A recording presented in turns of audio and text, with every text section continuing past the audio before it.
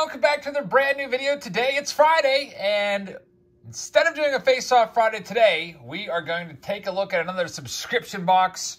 This is the Dugout box. So we've got a few other subscription boxes we already covered this month. We did the 3 different options for the boom box.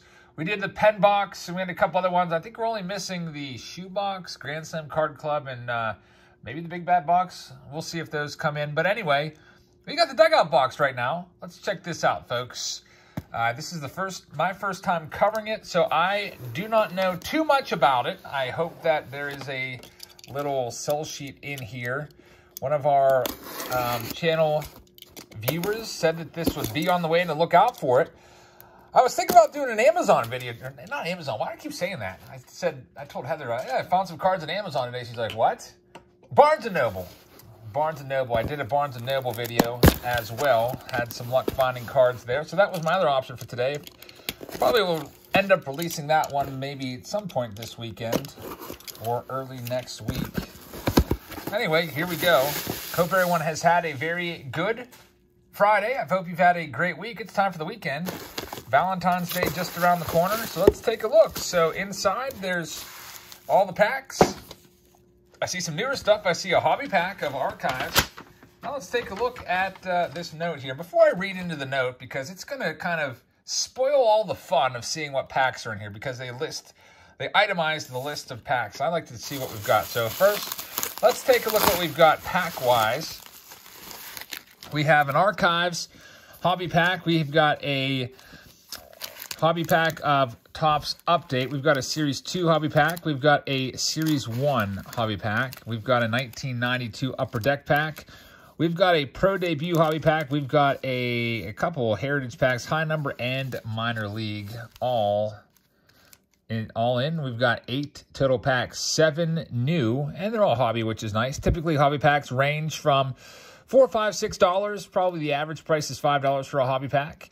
Sometimes you can maybe find them for $4, but that is pretty nice. And there's also a thank you pack in here as well. We'll check that one out and see what we've got there. So let's check out the note here. What do you think this goes for before we look at the price tag on it? Any guesses? Remember, you got to factor in probably about $5 shipping. All right, let's see what we've got here. It says, hey, Jabs, this is the first edition of the Dugout box, my new subscription box that has been about 6 months in the making. It was seeing your videos on YouTube that reawakened my desire to collect baseball cards again after being away from the hobby for about 20 years, so thank you for that.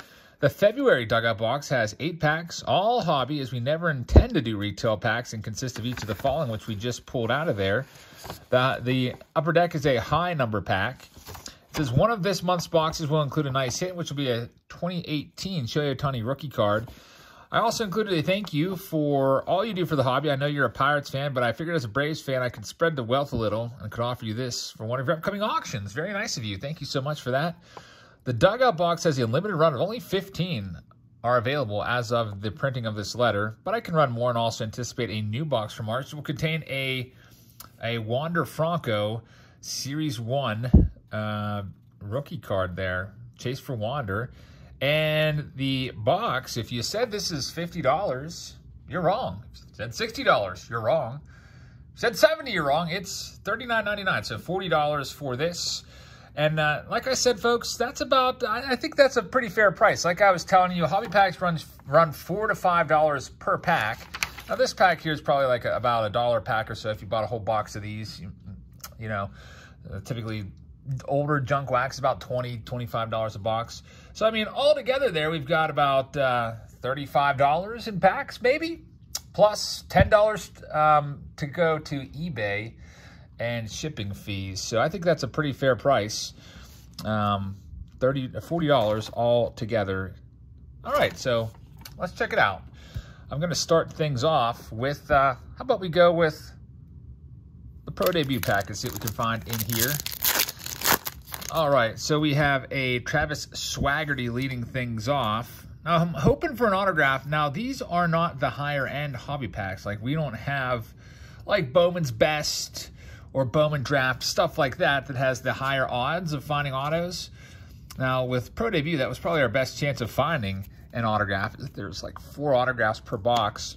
But most of these are just one hit per box. 1, 1, 1, 1, 1. These all have one hit per box, and usually they're relics. The Archives has 2 autographs per box. I might as well get the high number series done, 1992 Upper Deck, and see if we can maybe get super lucky and find one of those autographs that they're running in there. The Bench and Morgan looks like.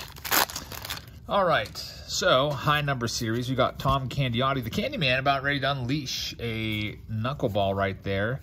Got Wally Joyner. By the way, tomorrow I think I am going to run an auction tomorrow because the Super Bowl's coming up. So I think we'll do a consignment auction, and it's a big one. I'm talking like 5 800 count boxes. And then we'll have a Saturday Showdown 1v1 that I'm also planning. It's in the works right now. Nice Ruben Sierra insert card right there. We got one of the Ted Williams cards. I don't know how rare this is. I personally don't remember pulling any of these, but I don't think I was buying any high number packs of 1992 Upper Deck, but that's kind of cool card right there. All right, so next I'm going to go ahead and do Heritage Minor League and see if we can hit a Wander Franco in this.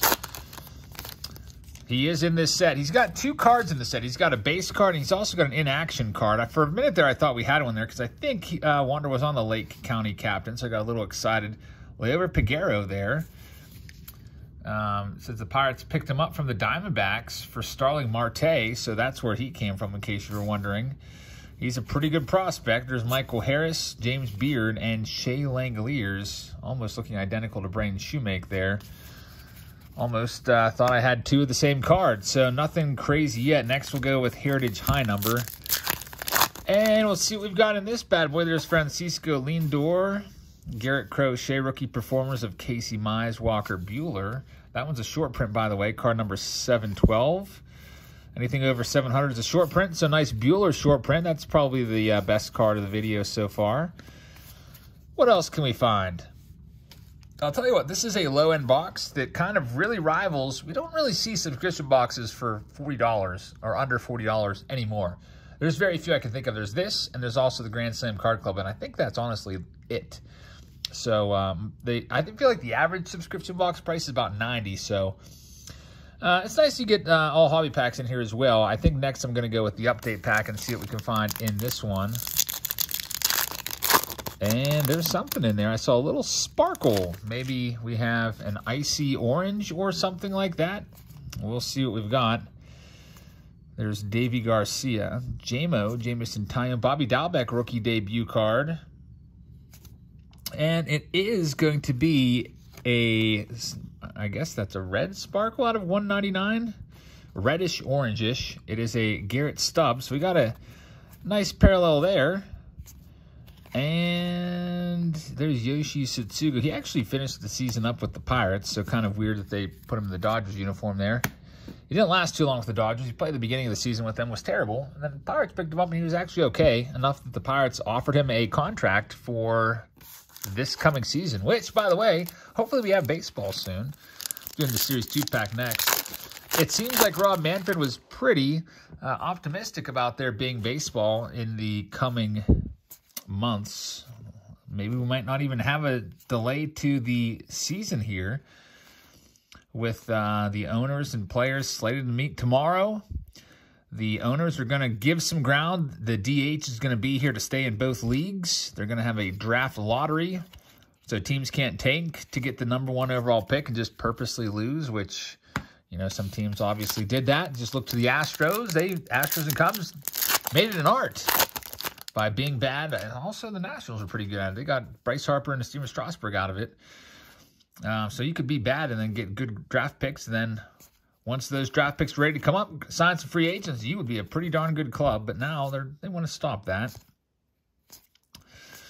I guess that benefits the players because if more teams are competitive, they're going to sign more free agents and the players will ultimately get more money.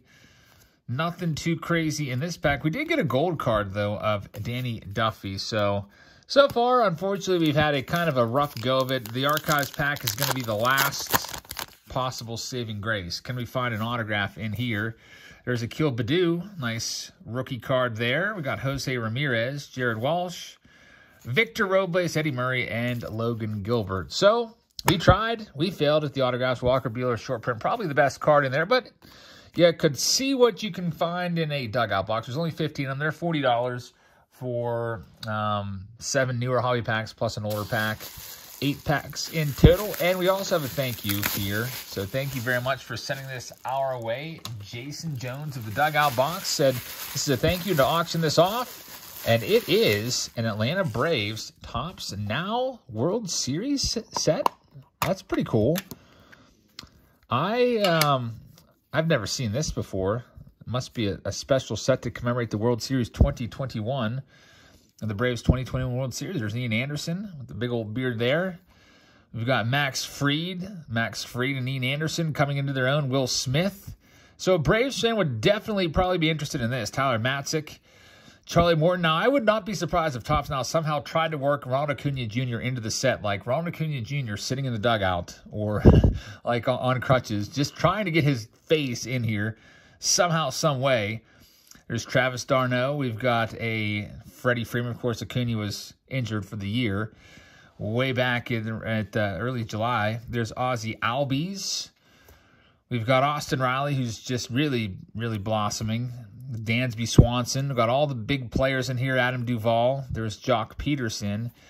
Eddie Rosario, and we're going to finish this off with your MVP, Jorge Soler. So a really nice set right there. So Jason, thank you very much, and we'll run that in one of our future auctions when it's my auction. Right now, coming up, I've got a nice consignment of a whole bunch of Justin Harris's cards to do. Lots of great stuff in there. We did an auction last night of Paul Z's cards. Lots of great stuff there. So you can join us for our next auction. I'm thinking Saturday we'll do that. Maybe a little bit earlier because there's a ton of cards to go through.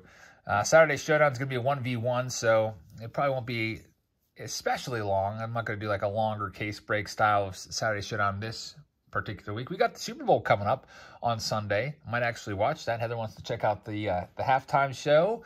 I think Sunday I might do my Barnes & Noble video. I also got a card show I'm planning on attending either tonight or tomorrow, so might bring you a video from that as well. We got Mystery Box Monday. I got a whole bunch of stuff that's coming from Mystery Box Monday. I also have a Mariano Rivera search series that I got to go through and figure out how much those spots are going to cost. It's for a PSA 10 Mariano Rivera. It's a Mystery Box Monday special that was made especially for the channel as a fundraiser. And I'll tell you a little bit more about that once I dig into that product a little bit and price it out. We also have our 2022 Topps Series 1 break coming up next Wednesday. So mark your calendars for that. That's going to be a fun one. I plan to break at least maybe like 4, 5, 6 cases. We'll be breaking all night long. I know it's a school night, but I'll rest up on Tuesday night and get caught up on my sleep, and we'll break from probably until, I don't know, at least, I'm hoping at least 4 hours. Looking for Wander Franco Golds and Parallels, as he's the best guy in that set. So thanks so much for watching, everybody. I hope you guys have a great rest of your Friday. Have a great weekend, and I'll see you tomorrow for the Saturday Showdown and an auction. Good night, everybody.